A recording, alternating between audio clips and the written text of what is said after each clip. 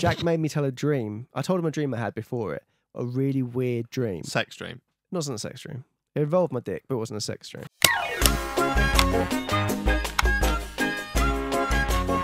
And then that leads us on to the Jaack Mate podcast. Yep. Did we speak about that? No. We haven't yet. You got some good guests for that. We did get some really good guests, actually. Again, that's when the channel was 200,000 Was that really? odd. 200,000? You hadn't done the Zoella calendar video yet, so Oh, yeah. you were still small league. 200,000, and we used to, fucking hell, that doesn't seem like that long ago, really. It wasn't long ago. Your channel just blew up, didn't it? Mad.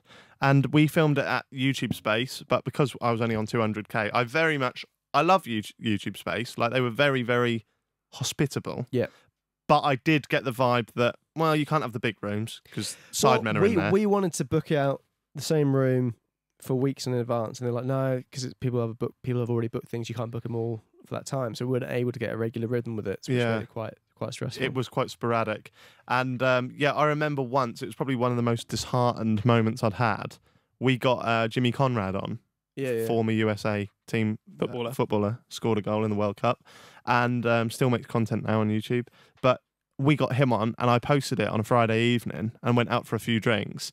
And I like 50k was always my goal from a video. I was like, if I get 50k, it's great. And usually I'd get that in a day or two.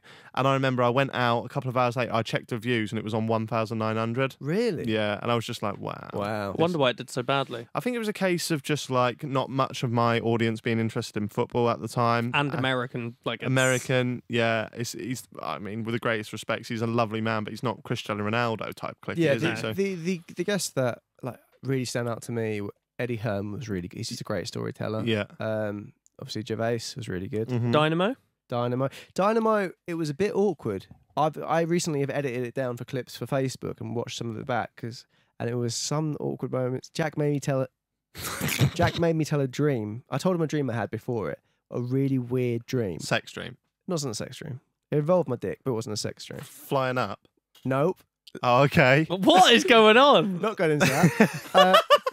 I was at Hogwarts, and one of the punishments were if you did something wrong, you had to write like a note where it was essentially going, "I will never do this again." But they put the pen in your penis, and you had to write with your penis. Go tell us more. No, we're interested. We're intrigued. I dreamt I was in Hogwarts. You are. And I was The door's there, mate, if you want to just slip out. so with a couple guys. I don't know who the guys were. Yeah. But we were in trouble, and the punishment was that a pen was put in our penises, a peni, and then we had to write a sorry letter with our penis. That is a weird dream. But he made me tell Dynamo that. And Dynamo's just there looking at his manager, kind of going, "Why am I here?" Why did you make him tell him that? And I was, it's so weird. What in your brain went, tell him, tell our guest. Dynamo will get that. Like back then as well, Dynamo was quite big. Yeah. And your podcast wasn't in comparison. It was so strange that we got him. Yeah, I would love to have him in here because he has got good stories. He did have a lot of good stories. I'm going to definitely not tell you any dreams before No, that no, if you no, do. no. I bumped into Dynamo about 6 months after He's that. walking on the Thames. Like, "Oh, mate, Float past the window. got any candy?" I bumped into him at Reading. Did I tell you? No. Yeah, and we was in the little guest area, and I went up to him, and I went, "Hey, you right, mate?" And then he went, "Yeah, you're right." And this was by the time when his Crohn's was really bad, so he was on medication.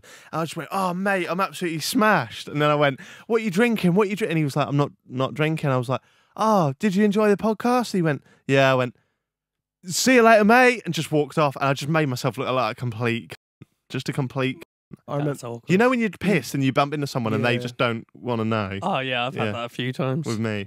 I guess you guys should have on. I remember because it's the most starstruck I've ever seen Jaack was the super vet. We bumped into the super vet in the Reading guest area. And you were like, "Oh my god, it's super Yeah. vet. He'd be amazing." That is an unusual person to get starstruck. I think what it is, I think, and I don't want to come across as arrogant here at all, Well, right? don't do it then. But because I met a few celebs, right? And we'd even met like the Arsenal football team before that, right? But I find it more interesting when I find somebody that I know one of my friends likes, because it's like, oh, I might be able to get a video message for them or something. And Fiona loves Supervet, like literally watched him all the time. So when I see him, I'm like, oh fuck, like this is going to be such a cool story to tell Fiona. Like Fiona liked Machine Gun Kelly. Yeah, so yeah. sounds. So I met Supervet in the exact same spot that I met Machine Gun Kelly, right? Yeah. But those two meetings were the complete contrast of each other. Meeting Machine Gun Kelly was one of the worst moments ever. Like, literally ever. So uncomfortable. You were taking the photo, weren't you? I put the phone away. It was how he was acting. I was like, I'm not going to take the photo. Horrible. Literally, I'll just tell you now. I'm sure I've told you before, but like, went over to him. We'd literally watched Youngblood set at Reading, and it was brilliant. And Machine Gun Kelly came out, did this like little bit, and I was like, that is so good. And I will say, and I prefaced my video with this as well. Before I'd seen him, I thought he looked like a bit of a knobhead. But when I saw him on stage, I was like, he's actually cool as fuck. So when we saw him in the guest area, and had a few jars, obviously, so you have a bit of Dutch courage. And I literally went over and was like, oh, mate, I really liked your set with Youngblood. And he didn't say anything to me. I was like, is he listening to me? Because he had a joint. He was looking down at the floor. I was like, is he smashed? And then I went, is it all right if I can quickly get a picture? And he didn't reply again, did he? And he just turned and looked at me and then just looked back down. And I went, is that all right? And he just looked at me again and went, what did he say? Just hurry up and take the motherfucking photo. He went, hurry up and take the fucking picture, motherfucker. Like that, in this deep, like, Alabama accent. And I was just like, okay. And I'm shitting myself.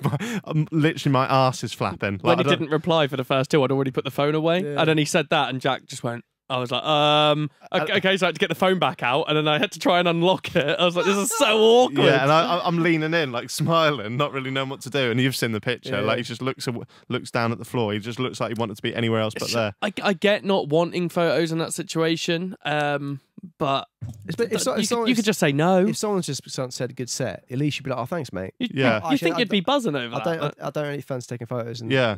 So, yeah. I've always thought that. Like, maybe don't ask for pictures in the guest area.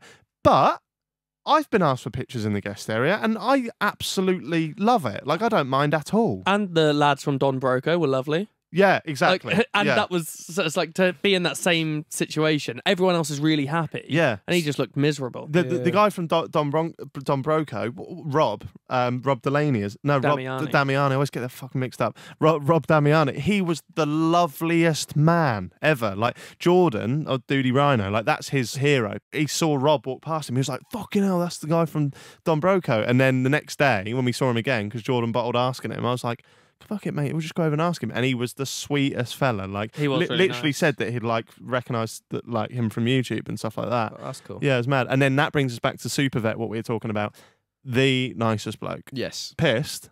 Yeah, he was very drunk. But having a well good time. And I was basically on a come down from Aaron Ramsey at that point, because Aaron Ramsey's, like, they all a bit pretentious, weren't they? Do you think? Callum Chambers was there. Callum Chambers, Oxlade, I think, was there.